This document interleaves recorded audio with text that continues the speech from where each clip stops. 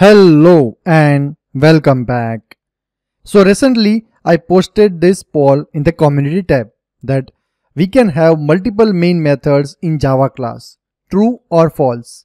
And here 73% people are saying that this statement is false. That means 73% people are saying that we cannot have multiple main methods in Java class. So this triggered me to make this video.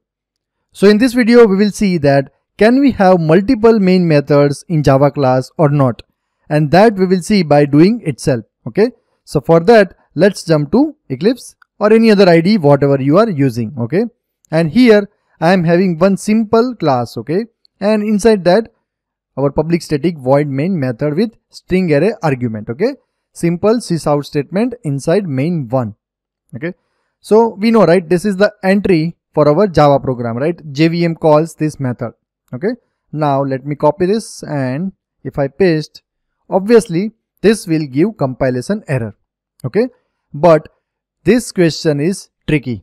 Okay, it's not simple that you copied this method, pasted over here, and you are saying that no, it's not possible to have multiple main methods in Java class. Okay, it is not simple as 1 2 3 or like this.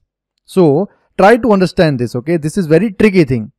So we know, right, in Java we have concept of method overloading.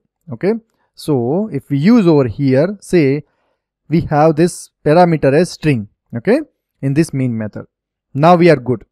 So let's run this Java program because we don't have any compilation error. See, inside main1. Okay, so this will not get called. Okay, let me do inside main2 and then run again. Okay, yeah, so now this method is called because JVM is calling. Okay, but this will not get called until and unless we call it. Say for example main and empty string. Okay, so this method we are calling over here. Now let's run our Java program inside main1 and main2 because we are calling this method. Okay, the overloaded method basically.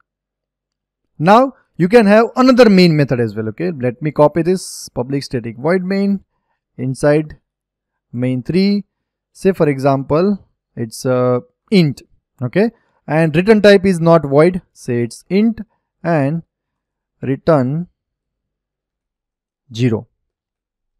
Now call the method main, say 1. Okay, so this is another main method, the third one basically. Now if we run our Java program inside main1, 2 and 3. So basically we can have multiple main methods in Java class.